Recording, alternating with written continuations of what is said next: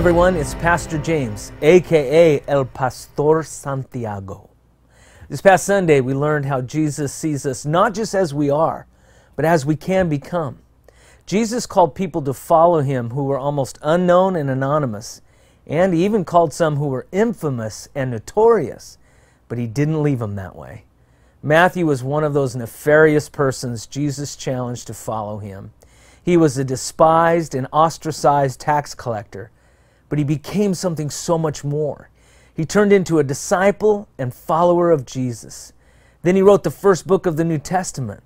Later, he turned out to be a missionary to Ethiopia and even became a martyr who gave his life for Christ. His whole destiny was changed all because he was willing to obey those two small words from Jesus, "Follow me." When I was in college, I was challenged by my friend Ken to try sour cream.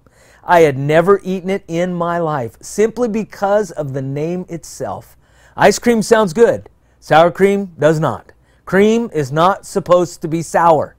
Finally, under unrelenting pressure, I accepted a bite of his combination burrito with sour cream, and my whole world was changed. I cannot imagine life never knowing the glory that is sour cream.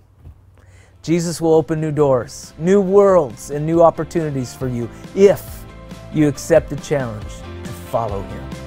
It's Wednesday. Sunday will be here soon.